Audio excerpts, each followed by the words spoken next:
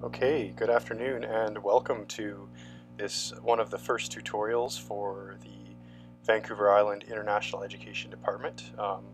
Today we're going to be looking at how to do library research through VIU's website. So if you start out, you can see that we're starting on VIU's website, and we're just going to go directly to the library link up here at the top, and we're going to click on that. So once you get through to this portal here, this is the page where you can do your search for whatever topic you're doing research on. So let's imagine that I'm writing a term paper on tuna fish. So you click in your keyword and begin your search. Sometimes takes a second. And especially if you've selected something very broad, like just putting in one word, one keyword like tuna, it might take a bit longer. And you can see here we've come up with just over 300,000 different results. So what I want to talk about specifically today is how you can use filters on the left-hand side of the web page here in order to narrow down your search a little bit.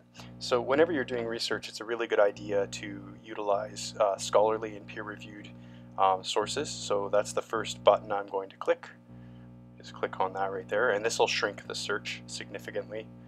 Yeah, so we're down to 70,000 just by doing that. And also, just based on my experience doing research and knowing what my professors wanted when I did my undergrad and my master's degree, I also select journal article because journal articles tend to be more current. And also, you know that the process of publishing is going to mean that there's quite rigorous scholastic methods and methodologies involved in preparing that source. So this is one of the best types of sources to utilize. So then if we come down here, you can see that even you can select kind of a topic area. So I'm going to go with biology. And again, this is going to further shrink the search parameters. Next, I'm going to select kind of a time frame. And the rule of thumb is it's best to have sources that are within the last 5 years. So I'm going to shift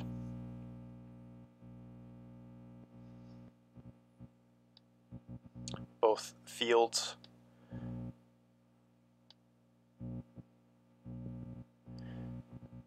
And you can even go into the area of language if you want to. You can change the language as well, although of course we're probably going to be searching in English unless you're doing a specialized language program. So we'll just close that one down there. So what you can see now is that based on all of these different filters that we've changed on the left-hand side of our bar here, we've actually been able to shrink down to just 1,700. You remember we had over 300,000 sources when we began. And so then the next thing that you should do is you should start just scanning through the titles to see if the sources that have been collected are meaningful for what you're your research question.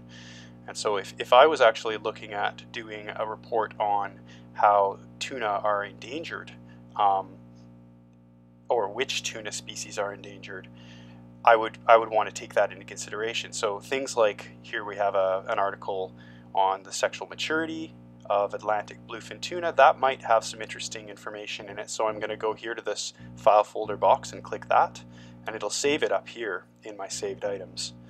A plan to save the bluefin. It's from a journal article from the magazine Science, which is a fairly good source.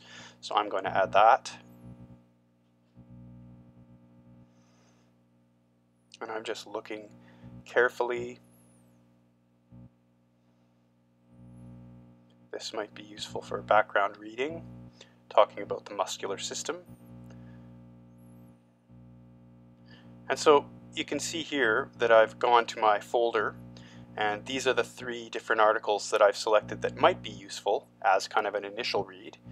And what you can do here is if you come to this box, you can see it's asking you to choose a type of citation.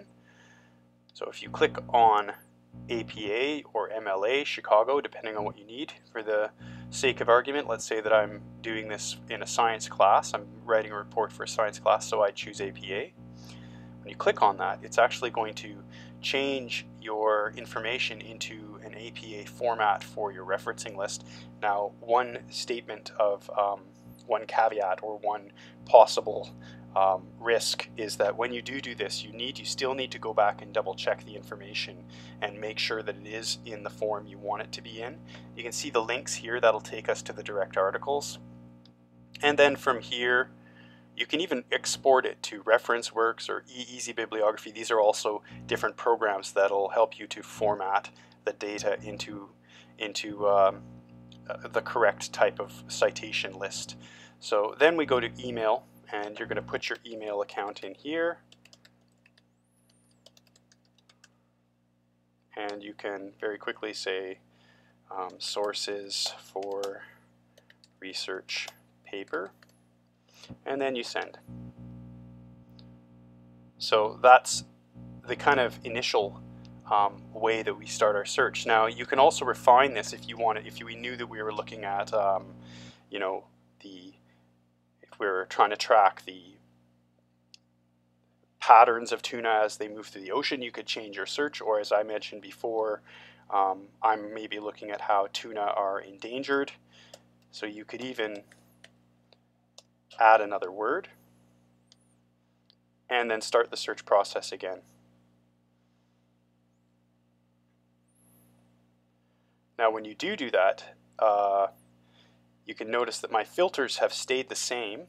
One more filter that I should mention is useful to click is this full text online, which basically means it's kind of going to guarantee you that the information you find or the source you find, you will be able to get the full text online. Because if you don't click that button, sometimes you will find a great source, but it'll take you to the database or to a PDF or just to an abstract even, or to like Google Books, and you won't be able to access the entire document. So clicking this is very important because it'll make sure that you can actually access the source online. So utilizing those different strategies, you can use the VIU library website portal to help you start your search process when you're doing research for papers, reports, essays, things like that.